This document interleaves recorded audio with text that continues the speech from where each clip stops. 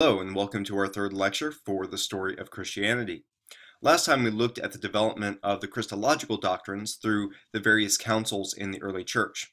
Today we're going to back up a little bit and deal with some other issues that transition us from the early church into the Middle Ages. We'll be looking at first Augustine of Hippo, the most significant theologian of this period, if not church history as a whole. We'll look at his life and some of his major controversies that contributed to the nature of medieval and contemporary Christianity. We'll also look at the fall of the Western Roman Empire and think about its implications for the nature of the church, both in the West and a little bit in the East. We'll also look at the rise of monasticism and how this institution functioned within the church and the contributions and some critiques of this movement that would define most of Western and Eastern Christianity for over 1,000 years.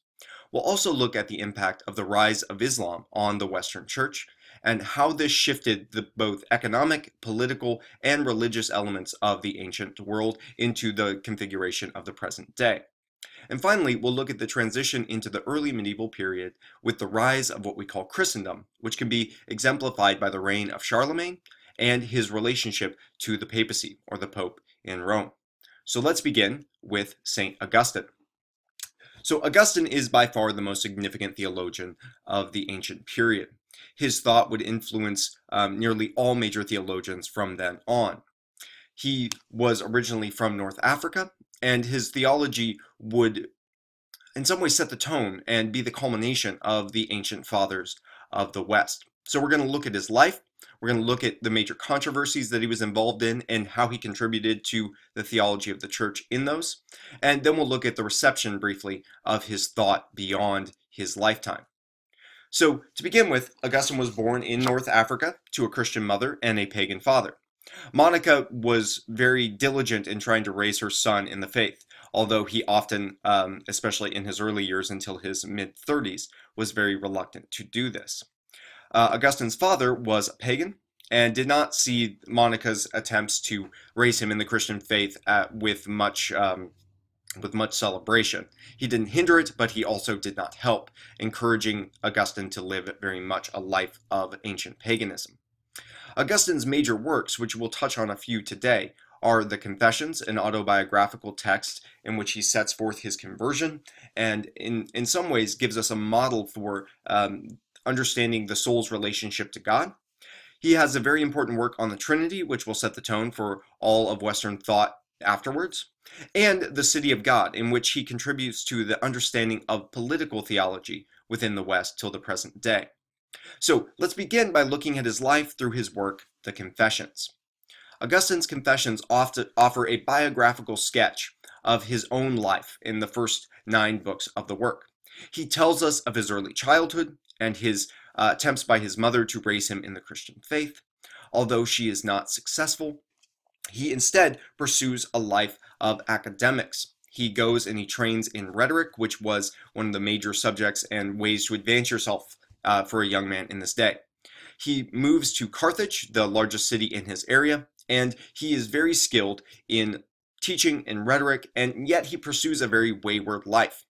In this work, he reflects upon some of his early childhood sins, and one of the most poignant scenes is him with several friends going into a neighbor's field and stealing pears. Now you might think this is a rather odd youthful hijink, and why would Augustine focus on such? But later in his life, after he's become converted, he sees this act as exemplifying the nature of human sinfulness. We see also we're at fruit and a tree, so he's echoing the Garden of Eden there. But as he reflects on, why did I steal this? Why did I want these pears? And he thought it wasn't because I was hungry, I could always get more food, but rather it was just for the thrill of doing something wrong. It was in fact for sin itself that I did this act. And this is how Augustine reflects on the nature of sin, that it is so deep within us that we seek out the bad and that which is evil, that which is wrong, for its own sake. And he reflects on this is the curve of our own heart. We desire wrong things, our orders are desired, and they move us away from God.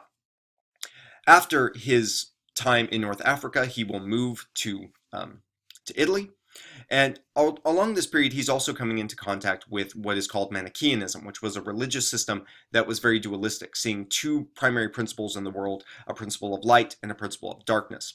And they're equally matched, and one's goal is to side with the light in face of this almost interminable movement of darkness. Augustine stays with the Manichaeans for many years, but ultimately becomes disillusioned with them, seeing that they don't really have a problem to the nature of evil.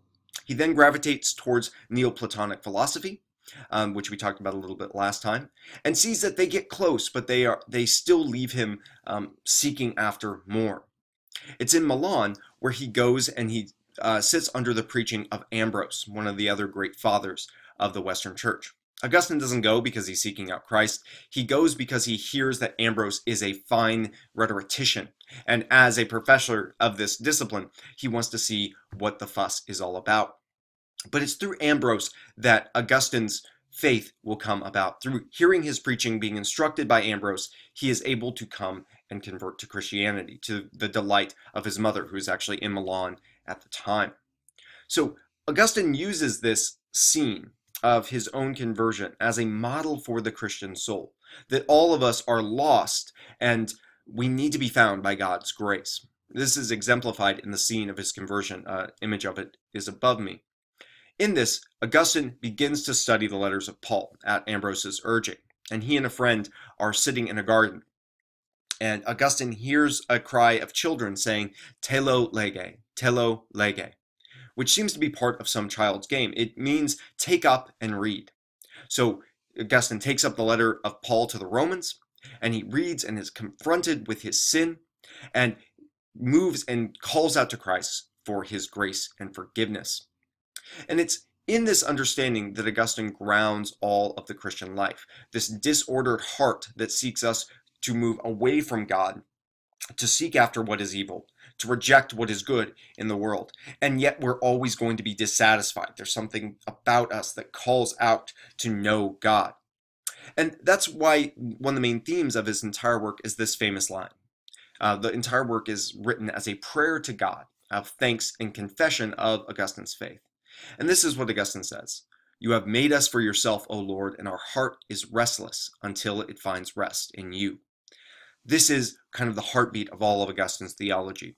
It is only God who can bring us into peace. It is only God who can bring us out of the restlessness of sin and the denigration of our lives. After Augustine's conversion, as his heart finds rest in the true source of life, he moves back to North Africa and intends to found a monastic community and live a life of study and prayer. However, he is forced into the priesthood. People see his skills and say, no, you need to be a priest, and eventually becomes the Bishop of Hippo. It's in this capacity as the Bishop of Hippo that he begins his serious theological writings and engages with controversies that will shape all of the Western Church. So we're going to look at two of these controversies, first with the Donatists, which is very important for understanding the nature of the church, and then with Pelagius, which is one of the first controversies over the nature of salvation. So let's turn to who are the Donatists. We've actually run into them in some ways before. We talked about how after especially the Diocletian persecution, where many Christians did apostatize and give up even the scriptures of the church to the pagan authorities. These people were called traditors, those who handed over, and many bishops and priests were also in this mix. In North Africa, Donatists said that these people could not come back into the church. They had apostatized, they were done, there was no way for them to return. And he actually formed a schism within the church of those who regarded these traitors coming back into the church as a pollution of the church, compromising its holiness. For the Donatists, they were rigorous, and you have to live a very pure moral life to remain in the church. Anything else will have you cut off from the community. The church itself is a church of saints. Sinners have no place in it, according to the Donatists. And the sacraments, including baptism, the Lord's Supper, and everything else that the priest does, must be administered by blameless and holy people.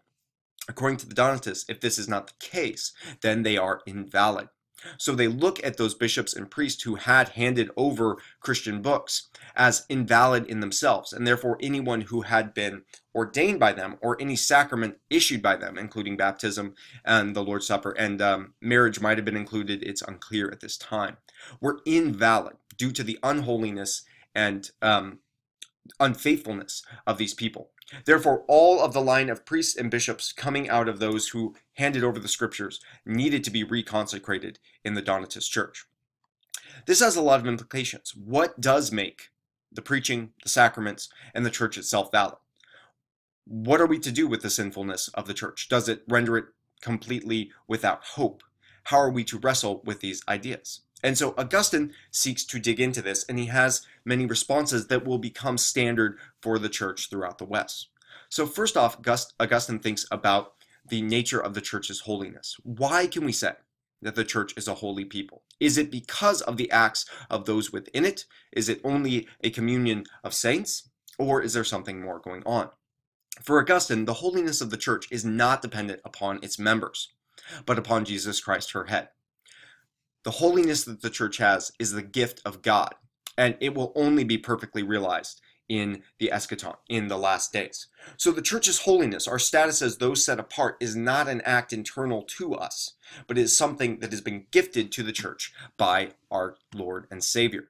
Therefore, the church itself, as we see it in the world, will be heterogeneous. It will be made up of different parts. There will be both believers and unbelievers in the church. This distinction will be developed later in Reformed theology for the invisible and visible. The visible church, that's what we see, will be made up of both sinners and saints. And we cannot rip them out because we cannot really know. Augustine appeals here to the parable of Jesus of the wheat and the tares, in which both the weeds and the wheat grow up together in the kingdom of God, and they will not be finally separated into the end. And therefore he calls the Donatists to come back to the church, seeing that it is they can't force a purity on the church from without. This is an act of God and cannot be taken on the human person. This does not mean Augustine doesn't hold to discipline or discipleship of the church, but realizing that the ultimate salvation of those in the church and their ultimate holiness cannot be determined by normal sight. And there he moves into the validity of priestly and episcopal acts, such as ordination, baptism, and the Lord's Supper, locating their efficacy, what makes them valid, not in the officiant, but in the grace of Christ that is exhibited therein. So it is not the moral worth of the office holder or the pastor or the priest that gives validity to the sacraments, but it is God's act and God's promises that does so. This isn't very important even for today. What do we do with pastors or elders who have fallen into deep sin and maybe even left the faith? Does that mean that their preaching was innately false? What does that mean for the marriages that they conducted? What does that mean for the baptisms that they underwent? Is the faithfulness of the minister what we should be concerned about with the validity of these things? Augustine would say no. Even imperfect men can be used by God to offer his grace and his gospel. And God can use even a crooked stick to draw a straight line, if you will. So Augustine here is putting the emphasis on God's activity in the church. The church is God's city, God's kingdom, and not the product of human effort. And so when we walk through this pilgrim life, our holiness needs to be focused on what Christ is doing, what the promises of Scripture are doing. And as we see and expect that there will be sin within our midst, we can understand that this is something that God will finally rectify in the end, and it doesn't invalidate what we're doing. So the Donatist controversy will be very significant for the later church, seeing that the church is in the world and will still have sin and cannot be fully purified by human effort, but must wait on God. Similar themes come up in his other major controversy against Pelagius. This is a controversy primarily about the nature of salvation. How is it that one is saved, and what is required of the individual for them to be saved? This controversy is kicked off by a monk named Pelagius, who comes from the Celtic lands, probably Britain or maybe northern France. It's hard to say exactly. He lived a very austere life, a very harsh discipline. He moves to Rome in 380 and begins to preach there. He'll later move throughout the empire, moving to Carthage in 410 and then Jerusalem. And we'll talk about why that is in a moment. As Pelagius enters into Rome, he sees the moral laxity of society and of Christians there. He sees wealthy Christians ignoring the poor. He sees people living in sexual immorality, prominent Christian men having mistresses, the priests living in an undisciplined manner. And he attributes this to the teaching of divine grace. That if one is to rely purely on God's grace and faith for salvation, this will lead to moral laxity, moral license. And so he taught rather a rigorous morality. An ascetic life is the way to approach God. It is only through a very striving after moral purity and self-control in all areas of life that salvation can ultimately be attained. This teaching would be challenged by the most prominent theologians of the day, including Augustine, when Pelagius goes to Carthage after the fall of Rome in 410, and then later after he moves to Jerusalem by Jerome, the great translator of the Bible into Latin. So let's look a little bit deeper about the nature of Pelagius's theology. So it begins when human beings are born. What is our state? According to Pelagius, all human beings are born neutral, able to do either good or evil. They have complete free will, and sin does not lead them inexorably to sin. Okay, so the sin, there is no corruption of our nature. Our natures are still pure. We are all in some ways like Adam and Eve were in the garden. Therefore, Pelagius rejects the doctrine of original sin, that because of the sins of Adam and Eve, our hearts, our minds, and our souls have been warped away from God, and we continually seek after that which is evil. Humans do evil, according to Pelagius, because of bad examples of others who they see doing evil. This begins with Adam and Eve. The result of the fall is not so much that we inherit a corrupt nature, but we inherit a bad example. And so we're all born, we see others doing evil, and we do evil ourselves. Therefore, through an exercise of moral purity, of separation from the world, human beings can seek after good, according to Pelagius. Because of humanity's utterly free will, not tainted by sin in any way, they can choose God, and they can live a moral life because of it. They can, in some ways, earn salvation through moral striving and aesthetic disciplines. So Pelagius, you can see this coming out of his monastic tradition, that in this moral striving, one finds the height of Christian spirituality and purity. And he's attacking here this question of, one of the main questions for him is the justice of God. If we're born into sin, says Pelagius, and we can do nothing but sin, God is unjust to judge us. And therefore, all human beings must be capable of doing good with the proper amount of effort and moral striving, except we do not. And therefore, God is just to condemn us all because we fail to live up to his offered path of salvation, which is moral excellence and striving. So you can see how this would drastically shape an understanding of salvation. What is the purpose of Christ in such a system? For Pelagius, Christ is our better example. As Adam and Eve were our evil example, pursuing their own pride and sin, Christ becomes the highest example of the moral good. And so salvation comes by following him. Augustine will take issue with this because this is not, according to Scripture, the point of Christ's work for us and the incarnation. So let's look at Augustine's response to Pelagius' teaching. Augustus didn't write a single work against Pelagius, but in fact wrote 15 different works dealing with different parts of Pelagius' theology. And Augustine's goal is to preserve the graciousness of salvation.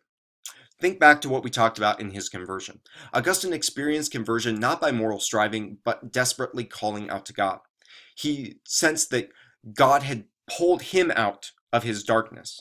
Remember the pear tree, that the human soul is gravitated towards evil, and we desire what is wrong, and we relish in our own pride and immaturity, and there is nothing good in us. We cannot move and choose God. So Augustine sees the foundation here as the graciousness of God towards human beings. Therefore, he says, rather than Pelagius arguing that humanity is born neutral, humanity is born in sin because of the fall of Adam and Eve. This is original sin. Our hearts, our minds, and our souls are corrupted and turned away from God. We pursue what is evil. We pursue our own pride.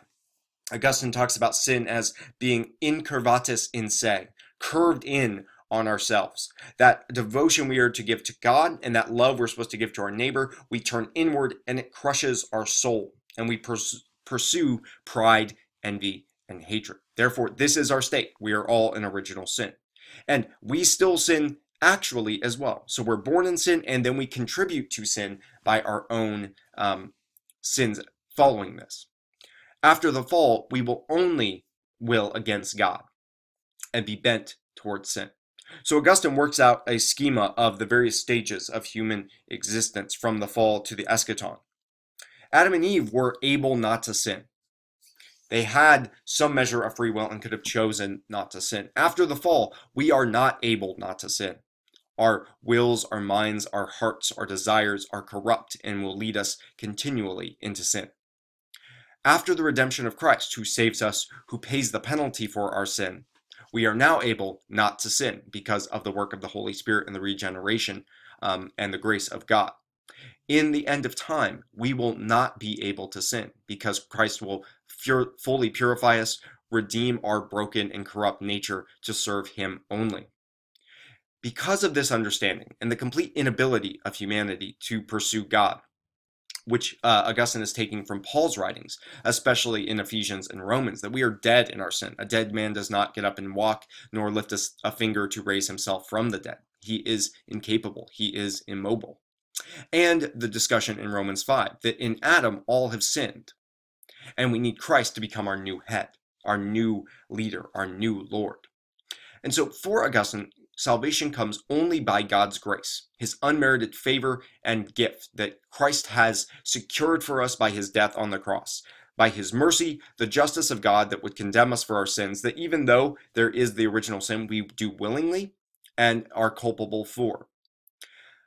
By this act of grace, God restores a will for the good and grants faith. So it is God who takes the first, last, and every initiative in bringing about salvation. And our response out of gratitude and living a pure and noble life does not come to earn salvation or to move towards salvation, as Pelagian says, but flows out of one who is saved and the knowledge of God. The heart that was restless has now found rest in its Creator and can pursue the good because grace has now come to change us, to remake us, to build us into new creations. Augustine also takes this to an understanding if salvation is purely by God's grace, meaning that it is by God's initiative only and humans contribute nothing to the effort, therefore God must predestine those who will be saved. So Augustine develops the first kind of thorough theology of predestination, that it is by God's election, His choice, that one is saved, and not by any effort in the human being. God does not choose because of foreseen faith, foreseen merit, or anything in the individual, because that would still help, that would allow people to contribute to their salvation. But it's purely by God's elective will that humanity comes to be brought to God. But this does not leave humanity off the hook for their sins. We are still very much responsible for all of our sins because it is our will doing it. And we are the ones who have sinned, and God is just to condemn us. But in His mercy, He forgives us. He leads us to Christ through His activity of the Spirit, and we can have salvation from Him. So you can see these are very different understandings of salvation. Pelagius focusing almost purely on the human effort, and Augustine focusing purely on God's grace and activity to redeem the human being into the fullness of life. So Pelagius's teaching would ultimately be condemned, first at a local council in Carthage that Augustine oversaw, rejecting this as going against Scripture. And then as Pelagius moves to the east, he is also condemned at the Council of Ephesus in 431.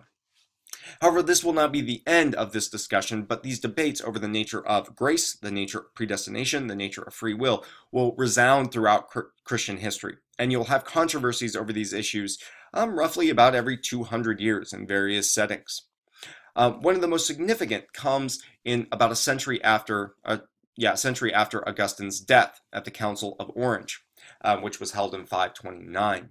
So there was continued disagreement over these issues, especially by a man named John Cassian, who was one of the first major figures to bring monasticism into Gaul. And so you can see how this might be difficult for monks who are living this very austere moral life and striving after moral excellence. Does this mean that this is all in vain? What is the point of all this? Are we just giving a license for people to sin and live morally lax lives? And so at this council, these discussions are brought back up, and it's a very significant event in church history. So they begin by rejecting a position that is normally called semi-Pelagianism. So Pelagius' doctrine were too extreme for most people. He had very little room for divine grace, as far as we could say, and there was almost all human effort. Semi-Pelagianism gives a place to the grace of God. However, free will is still the deciding factor in one's coming to faith. So semi-Pelagianism, humans' free will initiates faith, but grace is what brings it to fulfillment. So you come to God by your own free will, and it is by grace that you continue in God with your cooperation. So we initiate salvation in the semi-Pelagian understanding. The council rejects semi-Pelagianism and affirms what is often called semi-Augustinianism, called semi because it doesn't follow Augustine in all of his teachings and implications on this doctrine. It is by prevenient grace that one may choose God. So there is a grace that God gives to all people, reforming their will enough so that they can choose the good. And it is by grace that one grows in faith. So in semi-Augustinianism, grace does precede faith. There is still an act of a will. It is still the deciding factor of a human being of whether or not they will choose God. And it is grace that completes this action. So it is grace from beginning to end, but there is the turning point in the activity is still the free will of human beings. This position denies two of the very important positions of Augustine. It denies his very firm and clear doctrine of predestination, which is not based on anything in the individual, and it denies the irresistibility of grace.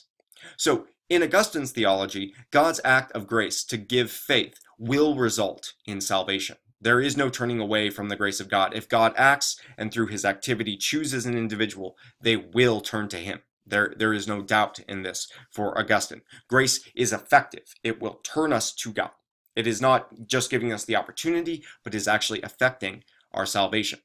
And Augustine would work this out in his understanding of predestination in various places. So the Council of Orange really sets the tone for the official Catholic theology throughout the Middle Ages and even today. The official position is something like semi-Augustinianism, although the temptation towards a semi-Pelagianism, this emphasis on human free will initiating salvation, will crop up again and again, although there will also be those who follow a more fully Augustinian position. Keep these issues in mind because they'll be very important as we look at the Reformation and the question of how are human beings saved before God, what is needed. All right, so I hope we've done a good job of introducing Augustine of Hippo and some of his major contributions to the church. His ideas about the holiness of the church and the nature of its institutions would be extremely influential from then on. His ideas about the nature of salvation would really influence some of the most significant figures in the church, such as Anselm and St. Thomas Aquinas and Calvin and Luther would very much draw from Augustine's well. And there's much more we could talk about here. His doctrine of the Trinity was extremely influential and is still today.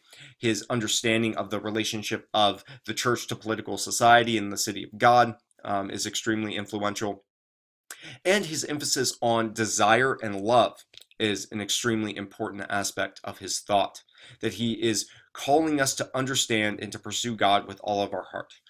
That is not just about the mind, but faith comes when God redeems and restores our heart to its proper functioning. Okay. But Augustine lived at what we would call a liminal time. He's in some ways standing on the threshold of a new era. We can see this, that at his death in 430, he's actually living in Hippo when it is besieged by an invading army of the Vandals. The world that Augustine grew up in, the world that was steeped in ancient Roman and Greek thought, and under the secure guise of the empire that had now supported Christianity, would be coming to an end. And this brings us to our next main point, the fall of the Western Roman Empire. This will drastically change the situation of Christianity in the West especially, and bring tensions that will be worked out over the next several hundred years. So to understand this, let's roll back a little bit to the time of Constantine. So even at the time of Constantine and before, the Emperor Diocletian had divided the empire in two, to the west and to the east, each of which had a head emperor and a subsequent lower emperor. Now, this setting was trying to divide up the administrative tasks of the empire to make it more efficient, to focus local defense on local areas. and to make sure taxes were gathered properly and whatnot. However, this was a rather unstable situation. Too many men too close to the throne led to continual civil war, as we saw with Constantine himself, who ultimately defeated all the other emperors and co-emperors of the empire itself and became the sole emperor. However, he would keep these divisions in the church between the West and the East, and they begin to develop very different cultures and very different structures of society. Partially, this is a linguistic issue, with the eastern half of the empire speaking Greek and the western half speaking Latin. As the years go by, the empire becomes more and more unstable, especially as there are pressures externally from Germanic peoples and Gothic peoples who begin to press in on the empire. This is set off by the rise of the Huns in the east, who push all the other tribes before them, and they end up invading the Roman Empire, partially to seek new land to get away from the Huns, and eventually, sometimes, the Roman Emperor will ally with these tribes, allow them to settle, but that almost never works. They're generally poorly treated, and they then rebel against the empire, sacking cities and whatnot. And so these coming of what we generally call the Germanic, or in older discussions, the barbarian invasions, will sink the entire Western Roman Empire. If we look at the map here, we see several waves of different peoples coming in to the empire. And the army at this point of Rome is rather ill-equipped. There's been changes in the structure of garrisoning armies far away from the frontier and supposed to go out to meet incursions, but this is slow. The men develop laxity in their duties, and they are generally quickly defeated by these more virile tribes who are bred for war in many ways. This is the center of their society. Some of the most significant events in this come in 410, when the Visigoths sack Rome. It is this event that leads Pelagius to leave Rome and move to Carthage. It is also this event that inspires Augustine to write his work, The City of God. Because if you recall, pagans would also often blame Christian for the failings of the empire. And the empire has allowed Christianity now for not quite a century. And the city, the eternal city for the Roman Republic and the Roman Empire, has now been sacked by these barbarian invaders. And the educated pagan people of Rome blame Christianity and blame the failing of the empire on the weakness of Christianity and its rejection of the ancient ancestral gods of Rome. Augustine's City of God will attack this idea, arguing that the society was no more better off with the ancient gods, and that in fact Christianity, which transcends all empires, is the truth and is the only way for the empire to actually maintain itself. Augustine is very clear, though, that the city of God will outlast all cities of man. So Augustine is very clearly drawing this distinction in which the city of God, the kingdom of God, the church in its pure form before God, will outlast all earthly rule. And whether or not Rome falls, the church will prevail. There's continued invasions, especially of North Africa. You can see the pink line of the Vandals taking over North Africa in the 430s. It is these people who besiege Hippo in 430, where Augustine passes away under siege by these peoples, and they eventually seize Carthage.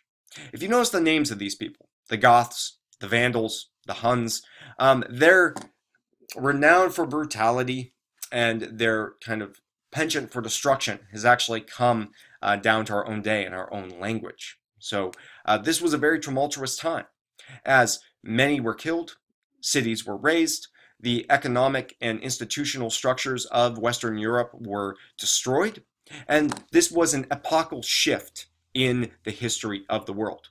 The Roman Empire, which had reigned over the whole Mediterranean basin for about 500 years, had now crumbled. It still maintained in the east and would do so until 1453, when Byzantium, or Constantinople, is finally sacked by the Seljuk Turks. But western half of the empire disappears, and it falls into disarray and confusion. And out of the rubble of the empire comes what we could call the barbarian kingdoms, or the successor kingdoms would be another name for this. We see that the Angles and the Saxons have taken over Roman Britain, which the empire had actually abandoned years before. It was too far flung. There was not enough worth in keeping the outpost there. And so the Angles and the Saxons have taken that over, forming the foundation of what will be medieval Britain. We see the Franks taking over what we understand as the north of present-day France. The Visigoths have Spain and southern France. The Ostrogoths take over Italy, and the Vandals form a kingdom in North Africa. And so what was once a unified political economic sphere in Western Europe has now been carved up by these tribal peoples with very different understandings about how societies ought to be run, different laws, different languages, and different religion. And this will cause many issues for the church, because the only institution that really remains standing after this fall of the Western Roman Empire is the church and the monasteries. The Germanic tribes were not all, in fact, pagan, but many of them were Arian Christians. And so we need to take a moment to think about how this happened. This came about by a missionary named Alphaeus, which means a little wolf in Gothic, who was a Greek whose parents had been captured by the Goths and enslaved. And so he grew up amongst them and learned their language. He eventually was freed and returned to the Greek world. In his adulthood, he went back to the Goths to preach the gospel. However, what he brings, notice his dates, he brings an Arian form of Christianity in which Christ is not fully God, but merely the Son of God and a created being. So Alphaeus spreads this to the people, and the chief of the Gothic tribes convert. Alphaeus is also renowned for being the first person to write a Bible in Gothic, and in so doing, he created the Gothic language itself. So think about this. The church has just gone through centuries of discussion and debate over the nature of Christ. Arianism has been defeated completely and finally for about 200 years in the empire at this point. And yet these people from outside not only destroy your country, but bring back in a heresy that the church has been fighting against for centuries. This was a very precarious position, and the church was extremely worried. They were surrounded by heretics who were bringing back a faith that was against Nicaea and against Chalcedon.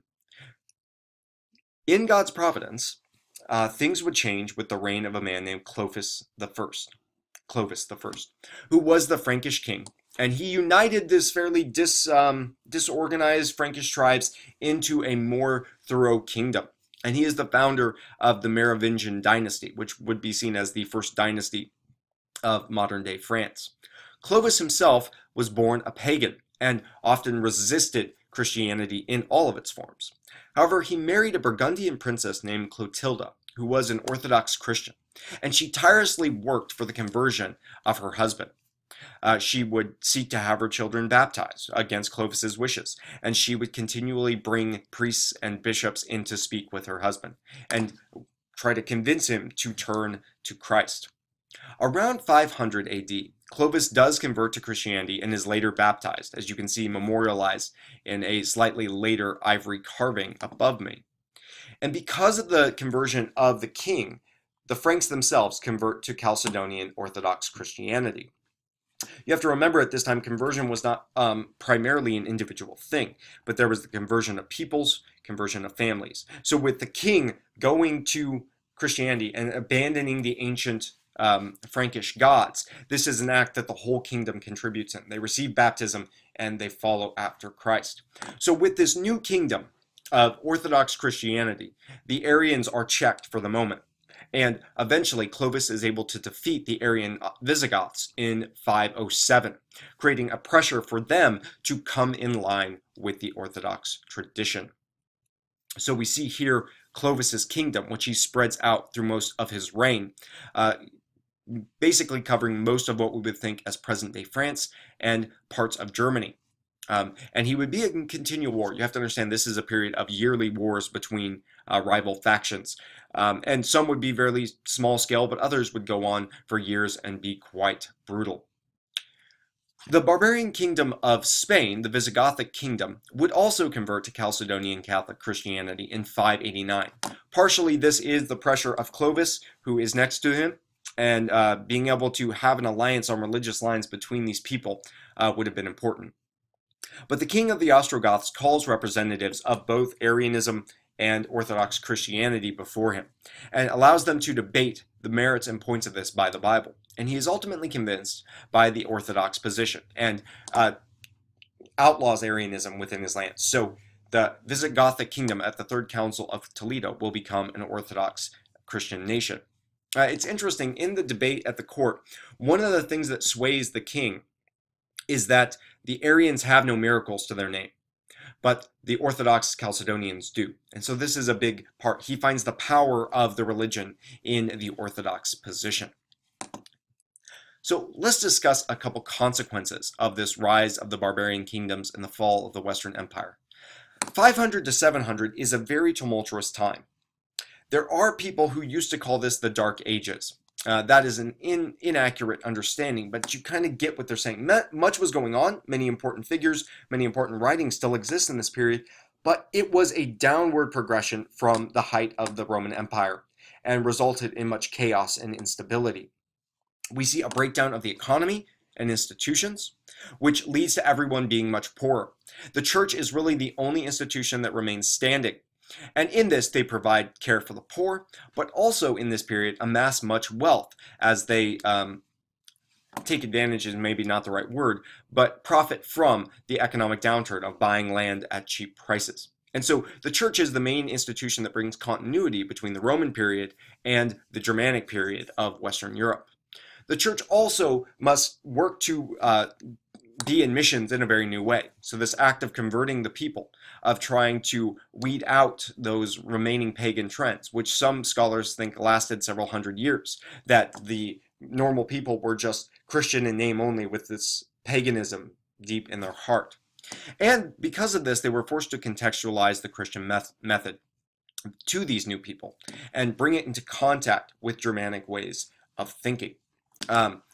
One example of this is the monk Boniface, who goes to convert the Germanic tribes, the Saxons. And he does so by boldly going to a tree that is considered sacred to Thor and chopping it down. And in this, he is saying to this warlike barbarian people that our God is superior to yours. If the God of thunder were real, he would stop me, this puny man, from chopping down his sacred oak. However, the God I serve, Jesus, the God who has created the world, Father, Son, and Holy Spirit, is superior to Thor. And so these are very interesting ways of contextualizing and moving the gospel beyond the traditional bounds of the Roman Empire. Also, because of this break in politics, there's growing tensions between the Eastern and Western Church. The Western Church must make its peace with the barbarian nations, while the Eastern Church, still based in Constantinople, the capital of the remaining Roman Empire, sees this as something lesser, as giving in to these invading peoples. And so there'll be continual tension growing here between them. And communication is more difficult because there's no longer political unity throughout the empire. In light of this disordered and chaotic situation, there's another main movement that we need to talk about in order to understand the dynamics of Christianity from here on out. And that is the rise of monasticism.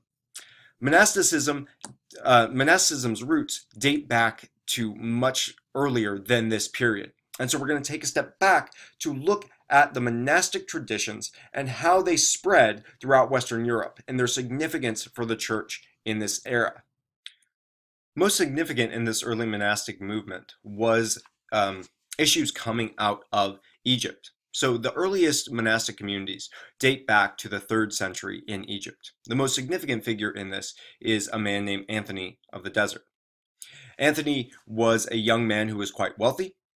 He goes to a service in his late teens, and here's the message to the rich young ruler. "Sell all that you own and follow me," says Christ. Anthony takes this very seriously and as a message to himself. He sells all of his possessions. He sends his sister, who he's responsible for, into a convent, which were prevalent at the time, and he goes into the desert alone. He leads what is called a hermetic life, a hermit. He spends all of his time in prayer and in ascetic discipline, seeking after the face of God. And this was not just Anthony's activity, but those who were known as the Desert Fathers would pursue this very rigorously. And they were known for their piety and even for their miracles. Anthony becomes so influential because Athanasius writes the life of Anthony. And this comes about after one of Athanasius's many exiles. He goes into the desert, he meets Anthony, and the life of St. Anthony, telling his story, his practices, his sanctity.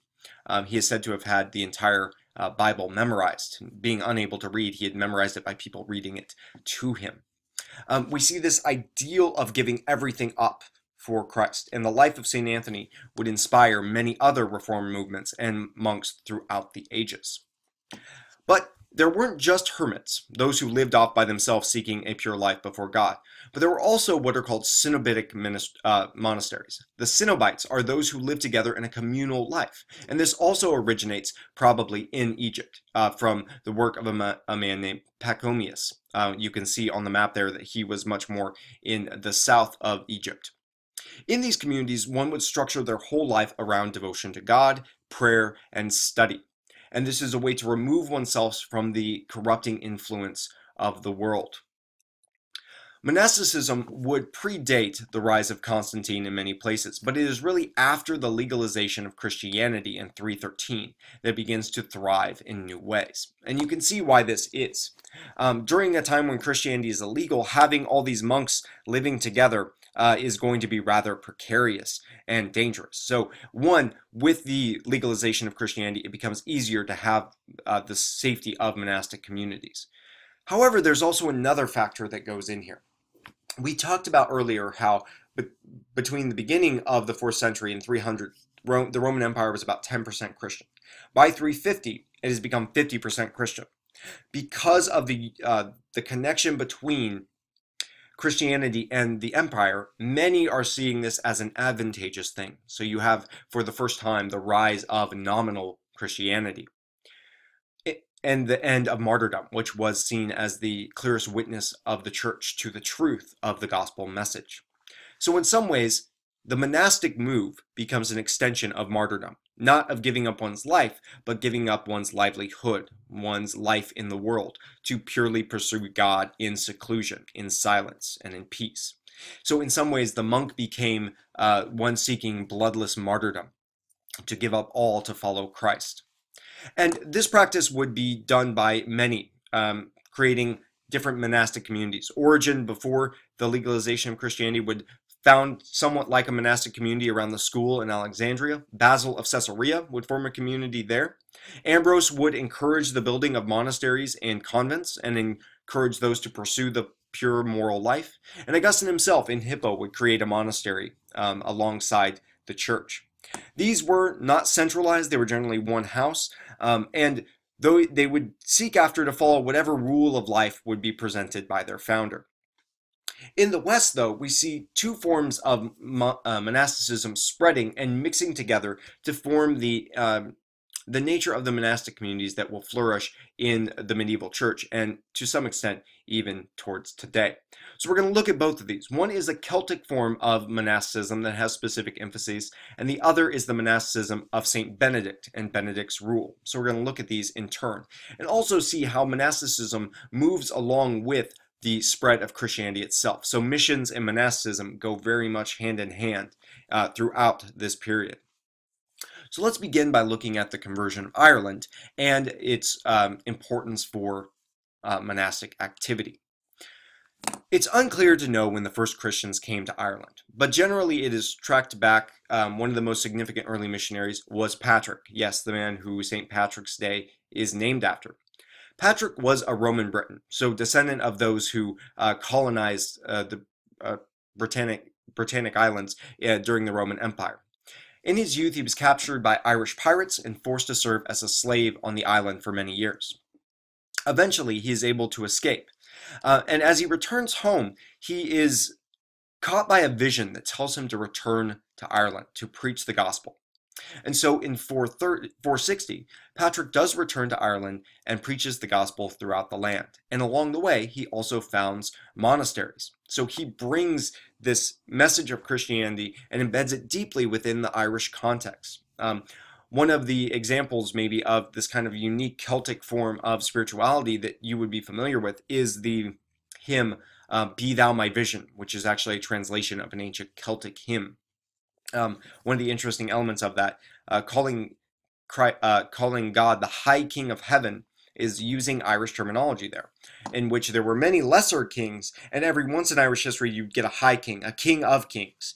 And so they're using this local understanding of political organization to express the supremacy of God over all. I just find that interesting.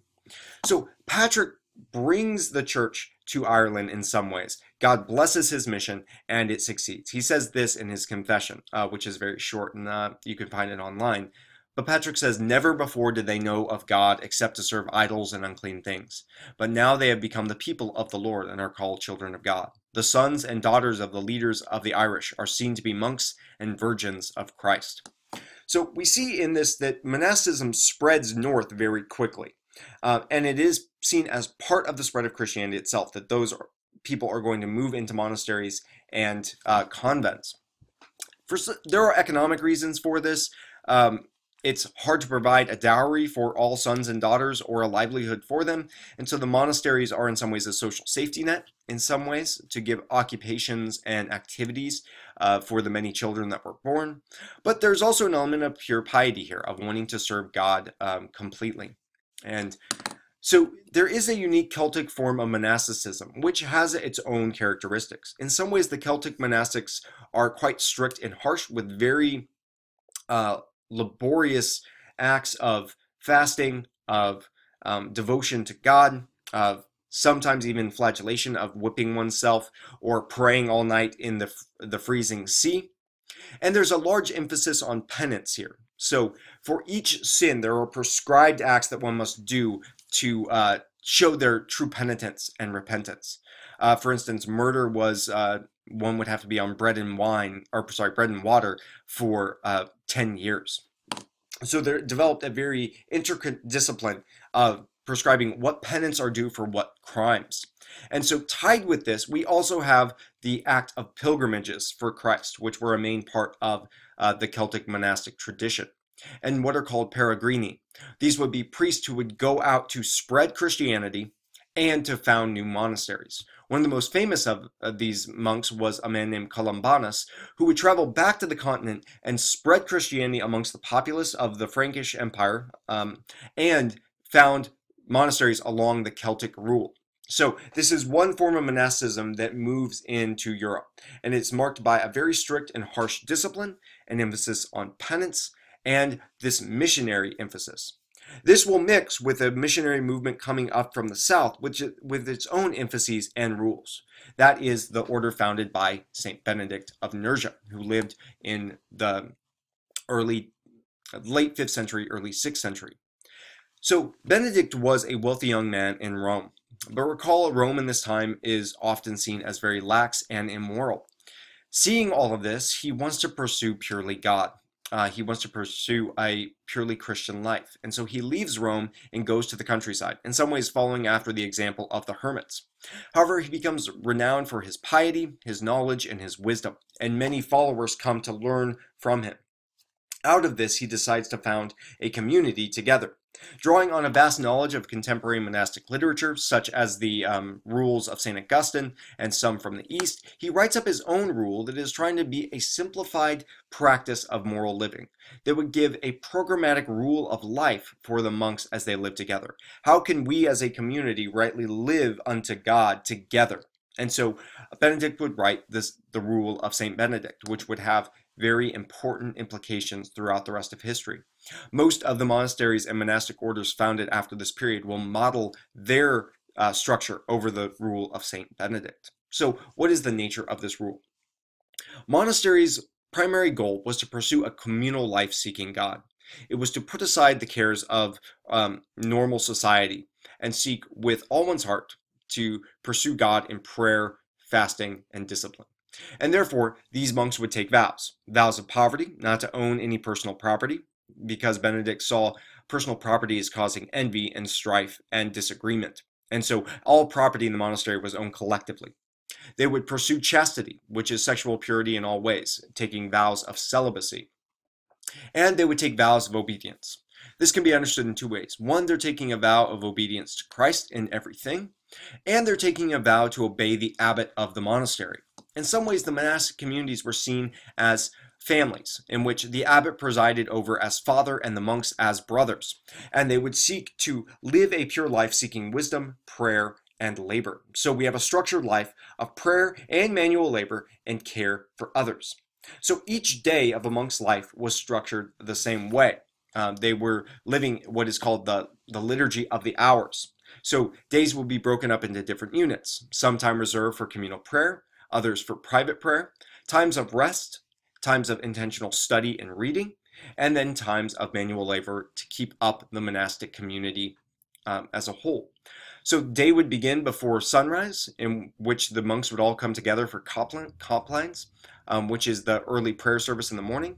There would be prayer after dusk as well, and then there would be one at noon, at 6, at 3, and then again before dinner, after dinner, and then often one right in the middle of the night. So this would structure the day of every monk. They would be continually offering themselves up to God and going through the scriptures, and also continuing to study and produce theological works, perpetuate and produce. So they'd also spend a lot of time copying out manuscripts from other texts. This form of monasticism, with its ordered simplicity, would be the kind of groundwork of all monastic reforms from here on out. Normally, monastic foundations, monastic communities, monastic movements will rise for a while, and then after a century or two fall into corruption and laxity. And there will always need for reform movements, and these often take the form of a returning to a very simple reading of the rule of Saint Benedict and trying to live out all the implications that he has set down. So the monastic movements that will characterize Western Europe are a combination in some ways of the Benedictine movements and Celtic spirituality that kind of move together. And the impulses of both of them can be found in medieval piety. One, the order of the day, which normally they were praying through the Psalms. And the emphasis on penance would also kind of come to be a part of medieval Catholic Christianity. But I don't want us to neglect the East here. It's not only in the West that monks thrive, but also in the Eastern Church and the Eastern Church beyond the Roman Empire. So I'm going to focus on some of the missionary work of the monks in the East. So they would, monks who would be part of what we call the Nestorian Church or the Church of the East, recall that we see a split in these churches after the Council of Ephesus, would engage in very daring missionary activity along the Silk Road, founding churches and monasteries in Central Asia, present-day Kazakhstan, Turkmenistan, Tajikistan, and all the way to China. So we see here from this map the movements of the Nestorian missions to Asia, which take place somewhere between the 6th through 9th centuries. And at this time, there are probably more Christians here than anywhere else in the world. Moving from places like Mesopotamia and Baghdad, Nestorians will found churches in the Arabian Peninsula and along the Silk Road in the middle of Europe and all the way to China. And some have even come to Tibet. All of these churches would have been under the authority of the Nestorian Patriarch back in the Mesopotamia area. One of the most interesting of these is the missionary monk Alopen, who was a Syriac-speaking monk who traveled to China during the Tang Dynasty, arriving in 635. Now, Alopen's mission was largely lost to history until the finding of the Nestorian stele, which you can see above me, which was found in the, I believe, 18th century. It records the success of the missionaries in China up to 781 and names Alopen as the first monk who comes.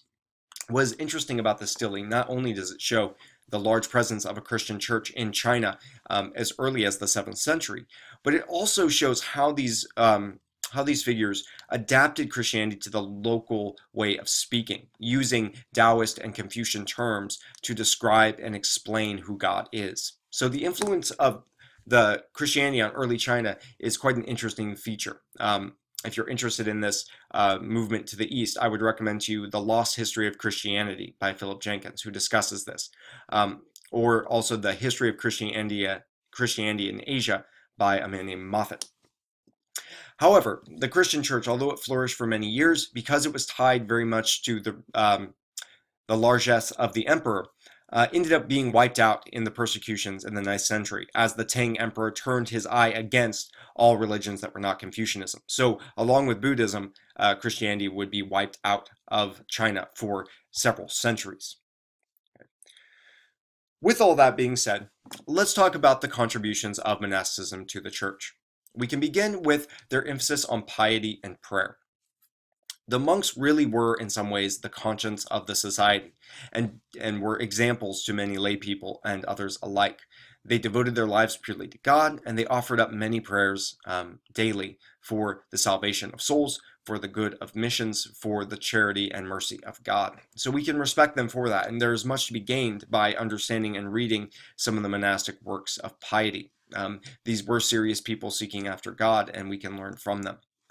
One of the most significant contributions is the preservation and the continuation of scholarship and learning into the Middle Ages. Recall that after the fall of the Western Roman Empire, things are rather chaotic, and scholarship is going to be very hard to maintain in its normal centers of schools and towns because many of them are destroyed.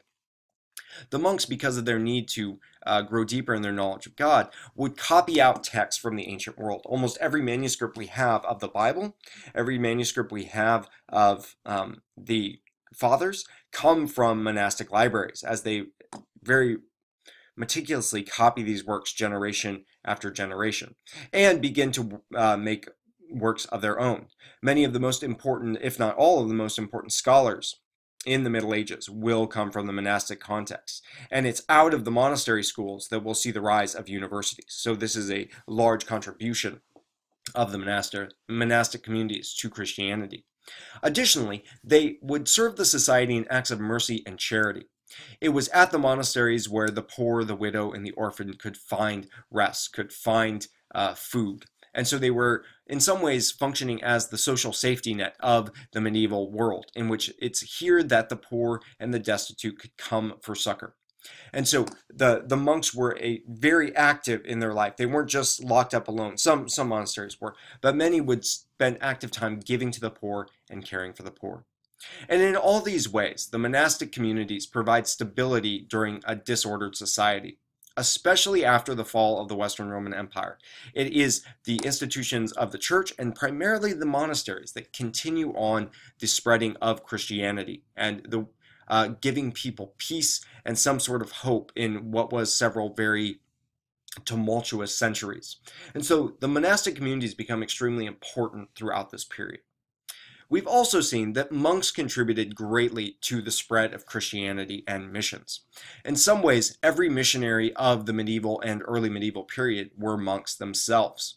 They were dedicated to their goal, and as they would go to a place and preach the gospel, they would also found new missionaries. We have the conversion of the Anglo-Saxons to thank for a monk named St. Augustine of Canterbury. We already saw Patrick's work in Ireland. We mentioned Boniface's work amongst the Saxons. We should also mention the work of two monks named Cyril and Methodius, who were Eastern monks who went north from Constantinople to preach the gospel to the Slavic tribes, especially the Rus, who will become Russia. And so this movement out of the monasteries to found new ones to preach the gospel is a major contribution of this, and will continue throughout the medieval and even into the early modern period, with most Roman Catholic missionaries after the Reformation time also being monks or religious orders.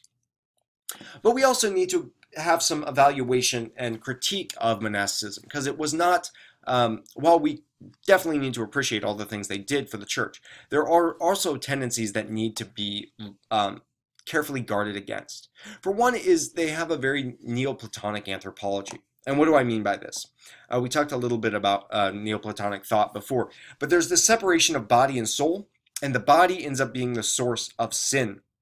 So an emphasis on the discipline of the body, the ascetic practices of extreme fasting, sleeping on just wooden planks, very austere life and food, they thought was necessary to move forward to God. And we don't want to dismiss these practices too quickly. Scripture clearly talks about disciplining the body as an important element of Christian piety. That is why we have fast. This is why we seek simplicity. And know that worldly gain and material things can lead us away from God.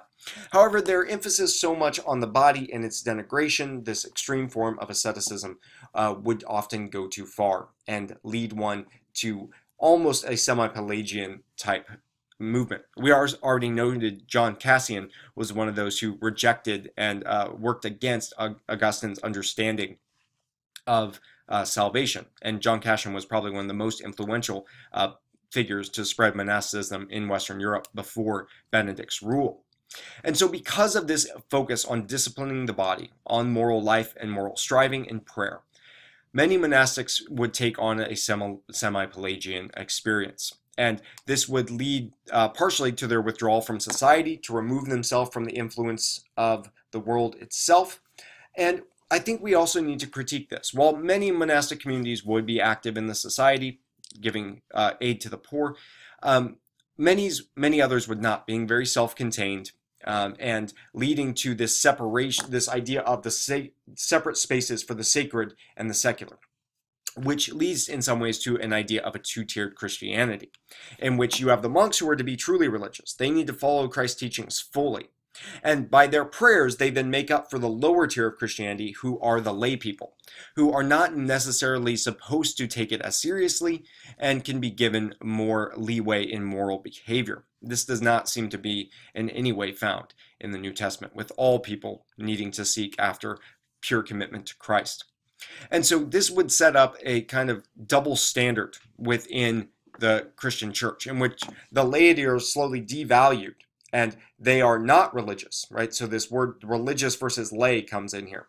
And they are not as close to God. They are not pursuing sacred tasks, and they are in some ways lesser in the kingdom of God than the monks, the priests, and the religious. They are pursuing a lesser path. This can be seen, for instance, in the preference of singleness and celibacy over marriage, as seeing marriage as a lesser state and the pursuit of virginity and celibacy as higher than the pursuit of marriage, which would lead to various implications.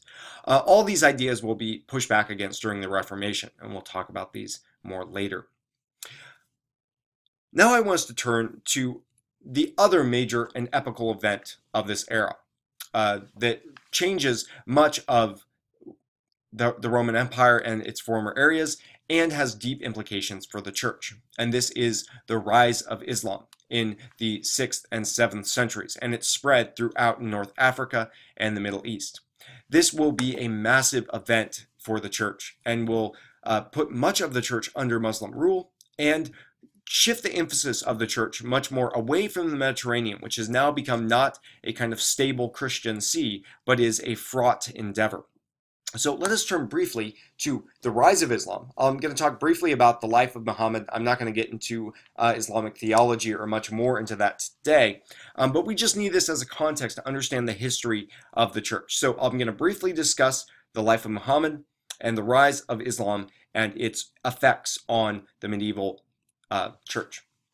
So we need to understand in some ways the world that Muhammad is born into. He's born in Mecca, which you can see there on the map.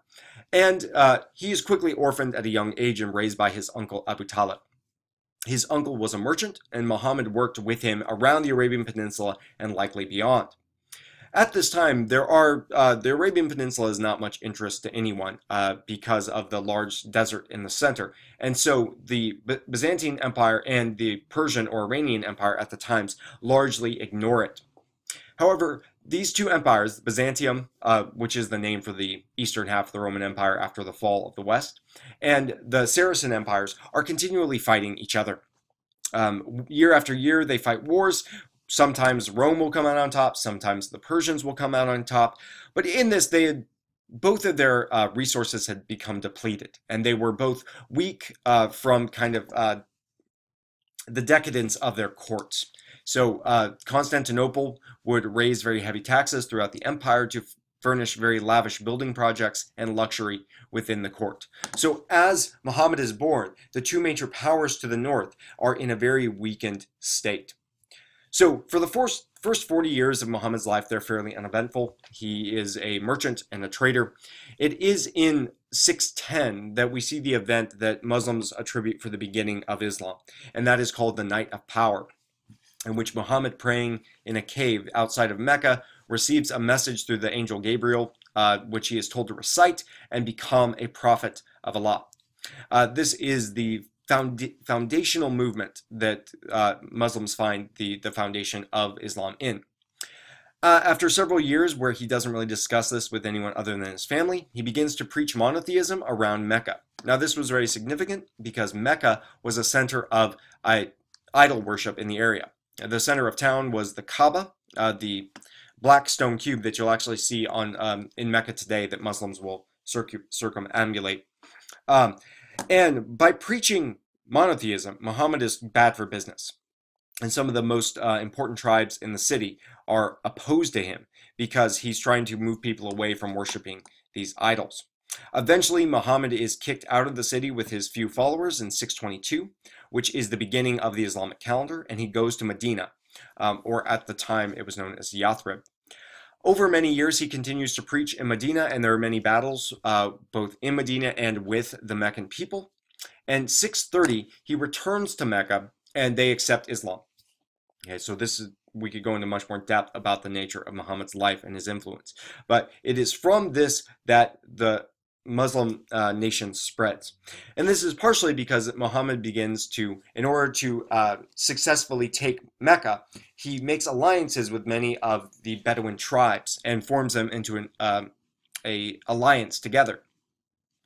After Muhammad's death, though, Islam would spread extremely rapidly as the Arab armies would conquer more and more territory, taking advantage of the weakness of both Byzantium and the Persian Empire. So we see on the map here that within roughly 30 years of Muhammad's death, the Muslim forces have taken over much of what we now see as the Middle East and Egypt.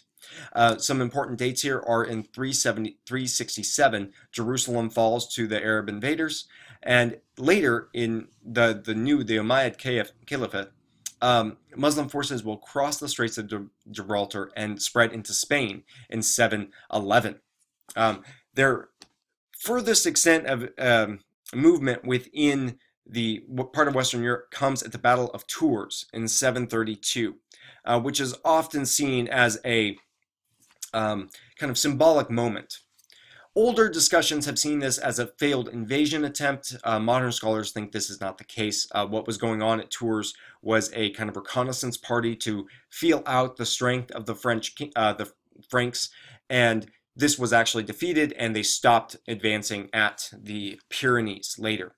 Significant for this is the victor of this battle was a man named Charles Martel, who we'll see come up later as the grandfather of Charlemagne. So as this Muslim forces spread across the world, this is going to have vast implications for Christianity.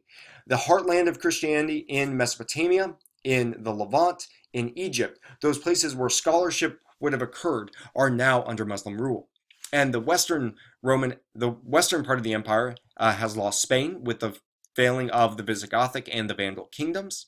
And the east is under continual assault by Muslim forces.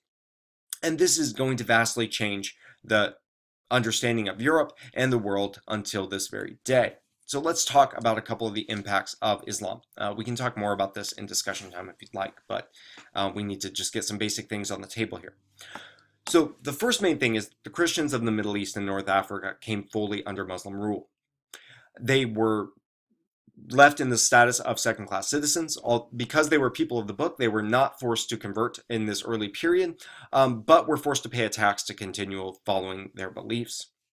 This change in rule, though, was welcomed by some, because, as I'd said, the Byzantine Empire levied very heavy and rough taxes on its provinces, and had been actively persecuting non-Chalcedonian Christians for many years. So some saw the change from the Byzantine rule to the Muslim rule as even a good thing and a judgment on God upon Byzantium.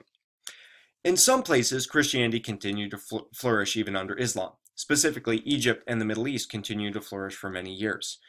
Christians were often given high places in the court of the caliph, and were generally left alone in these areas with theology still flourishing and communities still flourishing. For instance, Egypt till this day still has a large proportion of Coptic Christians, roughly 10%. At various other times it was much higher. And even theology would flourish in some of these areas, with one of the most significant and influential theologians of the Eastern Church, John of Damascus, serving initially as a secretary within the caliph's court. However, this would be different in other places such as North Africa, which quickly assimilated to the new religion. And scholars debate why this is. Why did Christianity remain strong in the Middle East and Egypt while it seemed to quickly disappear in North Africa? Some scholars think that the difference was that in North Africa, Christianity was still very much only an urban religion, and the pastors and priests and missions had not made much headway into the countryside. And so, with the coming of the Muslim armies, the towns were sacked, and many of these Christians fled to other places. And those who remained were not very dedicated to the faith and had only kind of put a Christian veneer on their previous beliefs. And so switching to Islam was not much of a jump for them. So we see that there are various reactions of the church to the rise of Islam throughout these areas. A couple other more broad things is that the rise of Islam fundamentally changed the economic and political realities of the Mediterranean region. This region, which for centuries had been a kind of highway of trade for first the Romans and then the Christian kingdoms throughout it, is now fundamentally changed. It is no longer simply safe. There are many dangers of piracy, of continued invasion, and many trade routes are now cut off, especially the lucrative trade route between Constantinople through the Silk Road. This is taken over by Muslim powers. And so this leads to many effects. The downgrading of economic status causes many problems, and trade and communication between East and West begin to break down because sea travel is not nearly as easy. So this continues to exacerbate these tensions between the East and the West that we saw already with the fall of the Western Roman Empire. With the changing import of the Mediterranean Sea, which is no longer the kind of lifeblood of Europe that it once was, much focus and power of especially the church focuses to the north, especially with the rise of the kingdom of the Franks. So this shifts the kind of focus of religious history from the south to the north, and we'll be looking at that in time. Part of this is that places that were once considered insignificant, maybe the fringe of civilization, such as England, now take on greater prominence and importance within the history of Europe, as they are necessary to help offset the power of Islamic forces in the south. Islam will also give much in terms of foils for intellectual and theological discussion, as the church must respond to the attacks and polemics against them. And there's also a movement from later in the Middle Ages, which we'll talk about next time, a preservation of certain ancient philosophical texts through the Muslim courts, which will be very influential on medieval Catholic theology. So with this, I want to then move into some of the developments that will set the stage for the High Middle Ages. Some of those things that will help us understand the changing shape of Christianity from roughly 700 or 800 to the mid-10th century. And for this, we're going to look at two major themes: the rise of the papacy and the rise of the understanding of Christendom. So to begin, let's think about a very symbolic event. In 800, Charlemagne, the king of the Franks, who has spent his entire life conquering and expanding the kingdom, is crowned Holy Roman Emperor by Innocent III, the current pope.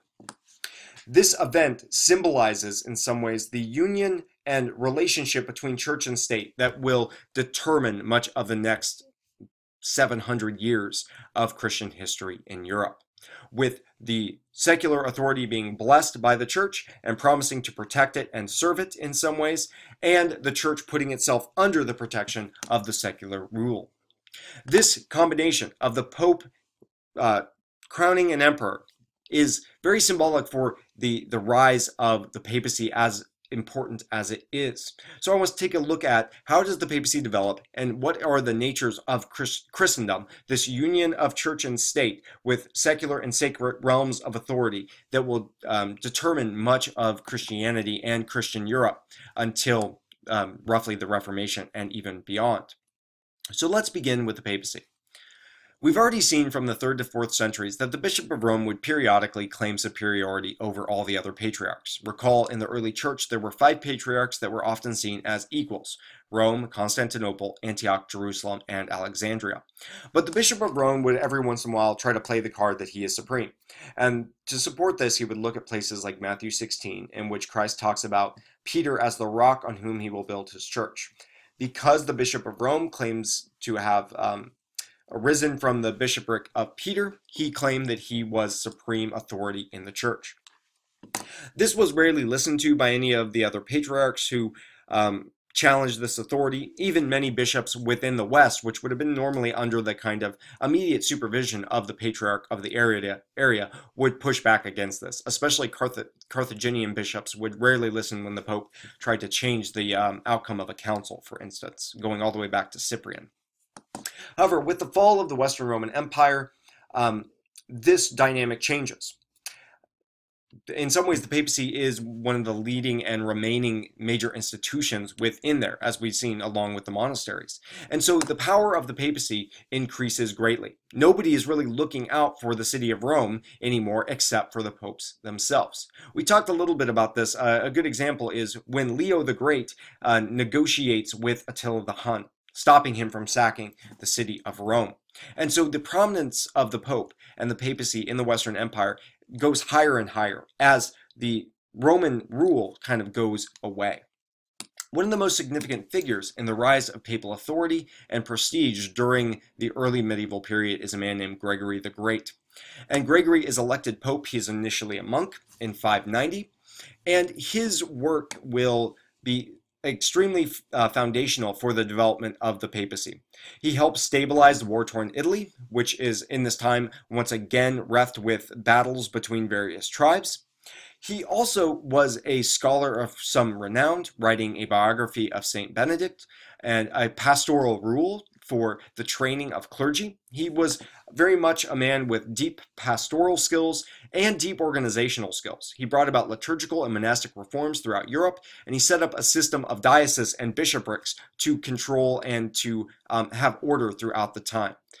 And it is from him that we get this understanding that the Pope is to be the servus servorum Dei, the servant of the servants of God. This was the highest kind of goal of the papacy in Gregory's time, and he really did succeed where others would fail both before him and after him. He was a rather remarkable man.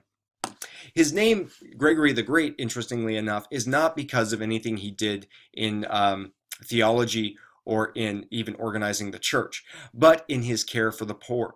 He was actually given the title Gregory the Great by the poor of Rome, who he was very assiduous to care for, to provide food for, and to look out for. Through very capable popes like Gregory, the scope, the reach, and the prestige of the Bishop of Rome would spread throughout the Western Empire because there's nothing else at this time with the falling of Roman rule. And so in some ways, some of the rule of the Roman authority will pass through the Pope as the Bishop of Rome. We need to combine with this the rise of Christendom, in which the papacy is allied with royal power to bring about the Christianization of Europe in every way. The man who most exemplifies this is Charlemagne, also known as Charles the Great, who was the Frankish king and one of the leaders of the Carolingian dynasty, which replaced the older dynasty of the Merovingians founded by Clovis. Charlemagne was the grandson of Charles Martel, who we talked about before, who defeated the Muslim armies at the Battle of Tours. His father was Pepin the Short, who began to engage in this intentional alliance with the Bishop of Rome. It is actually Pippin who gives what is called the donation of Pippin, establishing the papal states, or giving the Pope authority and military oversight of the kind of middle part of the Italian peninsula, which the Pope will maintain until the 1870s. Okay. So Charlemagne would be a great king from the kind of old Frankish style. He was very mighty in battle, he was generous, he was powerful, and he would spread his empire very quickly to become the largest and most powerful empire by far in the West, and in some ways rivaling the Eastern Roman Empire and certain Muslim powers at the same time. Just to get a sense of the spread of his kingdom, which would cover pretty much what we think of present-day France and Germany. We see here in this map, he's actually taking the territory that was originally conquered by Clovis and a little bit of the fathers and grandfathers of Charlemagne, and extending it all the way to the Danube River, covering everything that we would understand as present-day Germany. And he does this through continual warfare against the Saxons, who were a pagan people. And he doesn't always do this in the right way. While I think that Charlemagne was a very pious and intentional king, he does not always live up to the Christian standards of rulership we would like. At one point, he does offer a large number of Saxons the choice of death or baptism, and they choose baptism.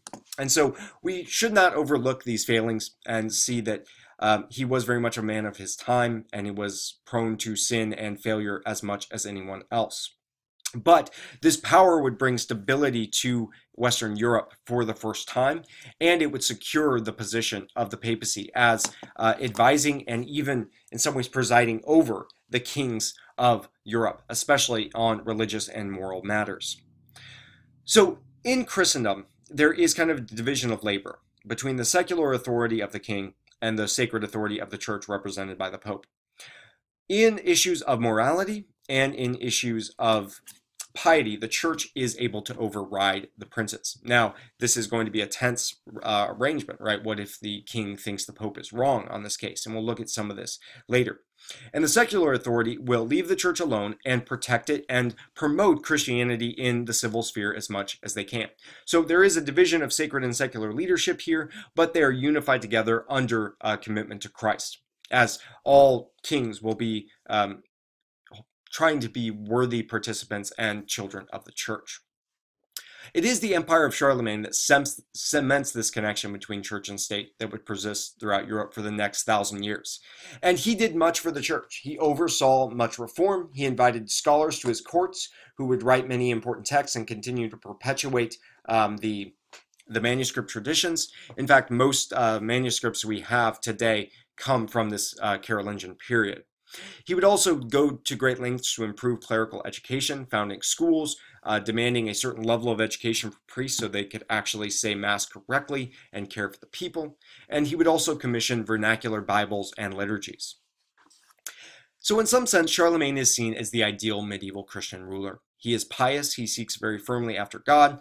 I believe this is the case.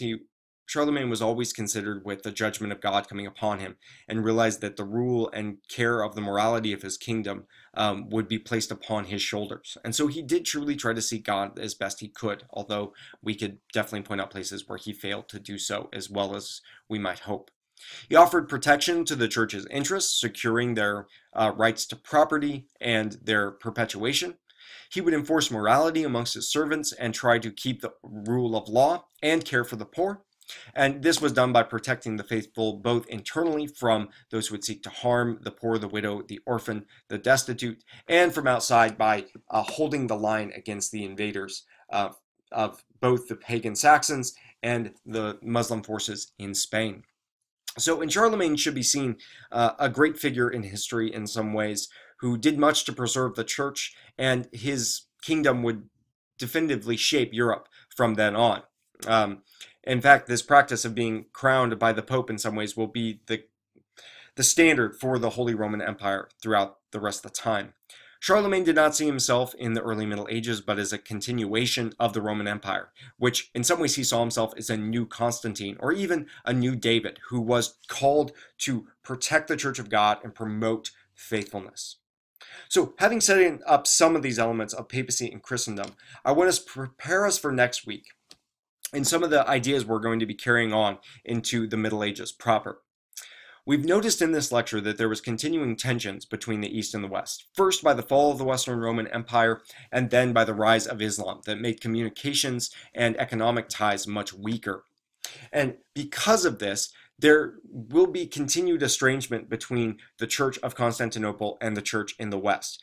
Next time we'll see this come to a head in what is known as the Great Schism.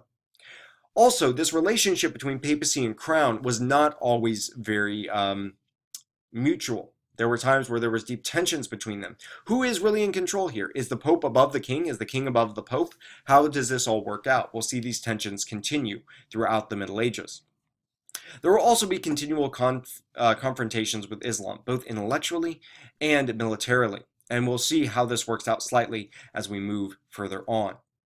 Another factor I want to point out that's very important to realize, especially with monastic communities, is that throughout history there's continual cycles of corruption and reform. Every institution seems to be founded, and after several centuries of faithfulness, degenerating into some measure of corruption that needs to be reformed again. And we'll see this tension throughout the Middle Ages. These monastic orders that were founded would eventually become lax, they would fail to fulfill their duties properly, and they would need to be reformed either from within or new foundations founded without. And the reform would then, after several centuries, often move into corruption and need to be reformed again. And these are dynamics that persist to the present day. But we're going to see them as a very important movement within the Middle Ages that perpetuate more reform and development within the church. So next time, we'll be moving into the Middle Ages proper, looking at the Great Schism, the break between the East and the West in 1054, and looking at some of the very important issues in the medieval Western Church, especially the rise of universities, of cathedrals, and of certain monastic orders, and the continued rise of the papacy and the implications of this for the Reformation. So I look forward to talking to you next time, and have a good day.